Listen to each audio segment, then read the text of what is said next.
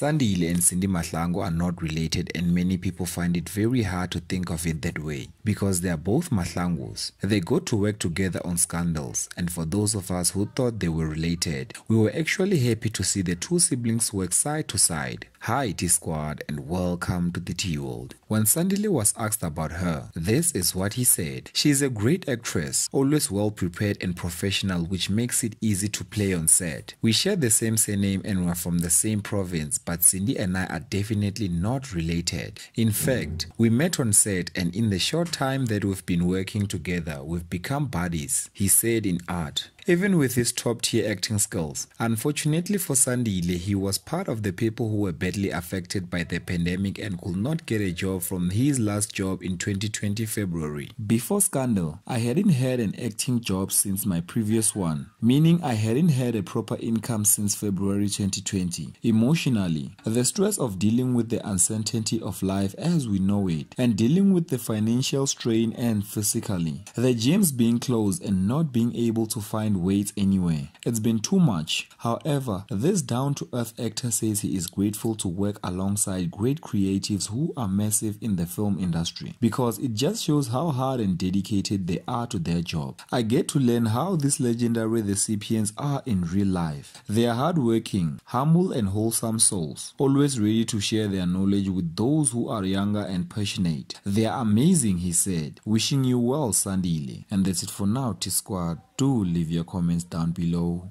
I love you.